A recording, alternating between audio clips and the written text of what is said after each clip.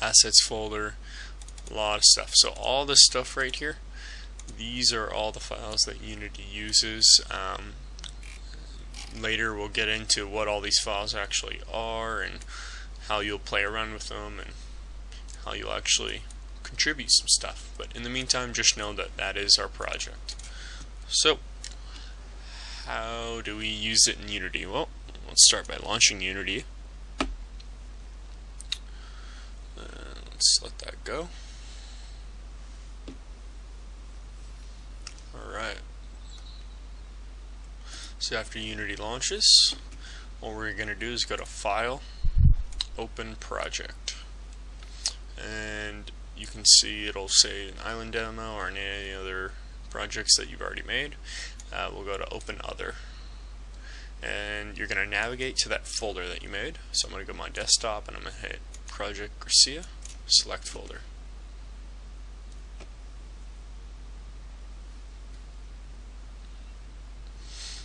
And right now it's importing everything from our project.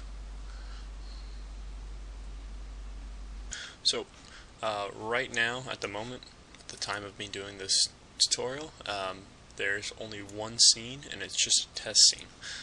How we'll access that is we'll go to File, Open Scene. So it's probably a little weird for you guys, you just open the project. Now why do we have to open up a scene? That's mainly because a project can have multiple scenes. Think of scenes as levels, more or less. Okay, so after you open the test scene, you should be greeted with a pretty bland looking game. It just looks like a 3D plane. And that is because all of our demo stuff is right there. We're just zoomed out really far. So this is probably going to be the same case for you the first time you open it. So what we do is we have to zoom in. Normally, the easy way to zoom in is just use the mouse wheel, but we're kind of far away. So easier way, go to the hierarchy here and select any of these objects.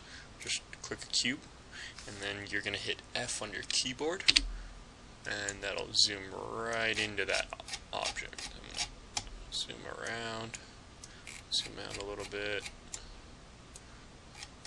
Okay. There we go. So now we can actually kind of see our scene there. So this is the 3D scene view, so we can kind of navigate around, look at our little demo level that we've been working on. You can manipulate objects in any way, click on them, move them on different axes, yada yada yada. And again, you can hit play, and it will go to the in-game or the real-time player. And we can play this right in here. Just a little wall jump in there. All right. Okay, so that's enough of that. This tutorial isn't about how to use Unity yet. This is just setting up so you can use it, so you can play around with it.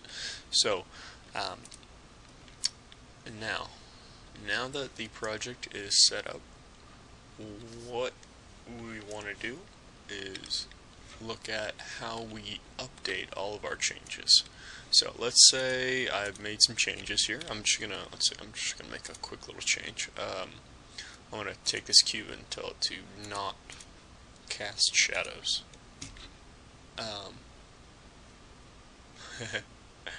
That's a Unity Pro thing. Frickin' Josh. Anyways, I'm gonna hit Save Scene. So I just made a little change to it.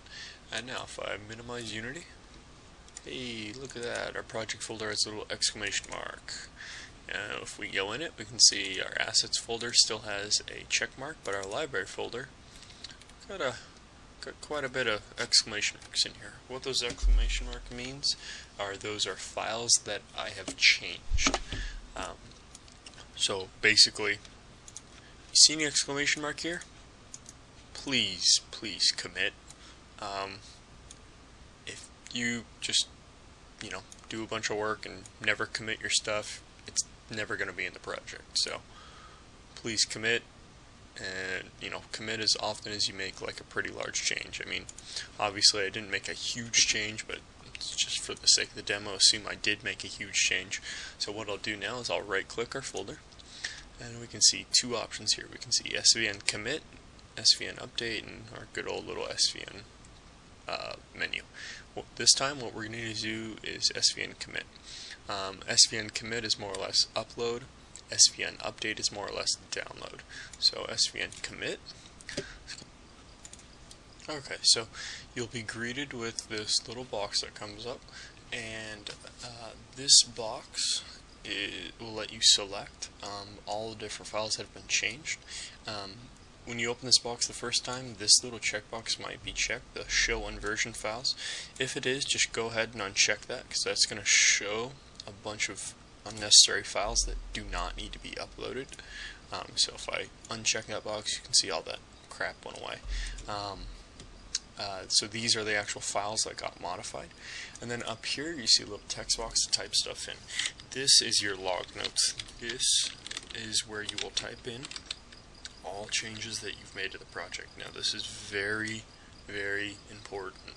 If I see a bunch of commits made by you with, no logs or bad logs, I'm going to get on your butt about it. Didn't really do much this time, but either way, I'm just going to put changed queue object to no shadows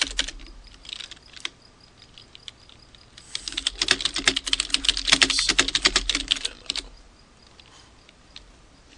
Okay, so obviously, if you do a lot of changes, you're going to want to put everything in there. You don't have to go write a paragraph on everything you did, but if you made a lot, your log should be pretty big. And then after that, I'm just going to hit OK, and then it's going to bring up this good old box, and that is going to start committing all of the changes. After it says complete, you're good. Hit OK, and we should see our good old check mark. Just remember, if you don't see a check mark, you should probably commit. Everything else in there should be good now. Alright, looks good, looks good. And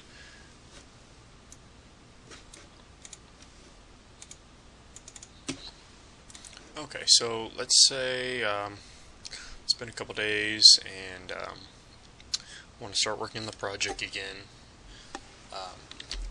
but I don't know if anyone's edited anything or if there's been any changes. So what I'm going to do is I'm going to go to my project folder, I'm going to right click it, I'm going to go to SVN update. What that's going to do is it's going to pull the latest version off the server. We can see I'm already at the latest version, so we can see what revision we're at. If there's any files that need to be updated, it would have done it right there.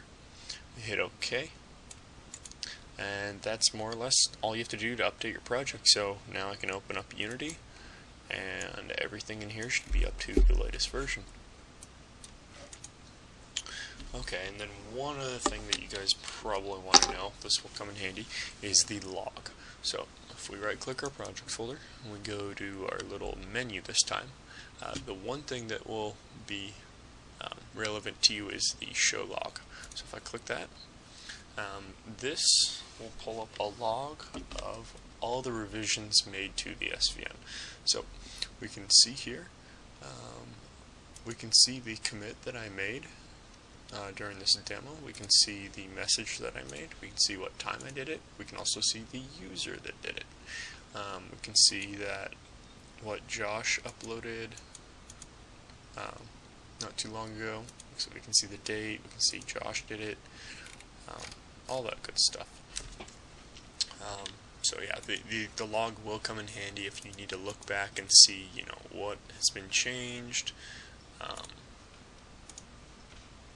And you can also do other cool stuff like revert back to that revision, but I wouldn't recommend that you guys do that. If we need to be reverted, just send me a message or something, I'll take care of it. But again, if you want to look back at the logs, this is how you look back at it. and you can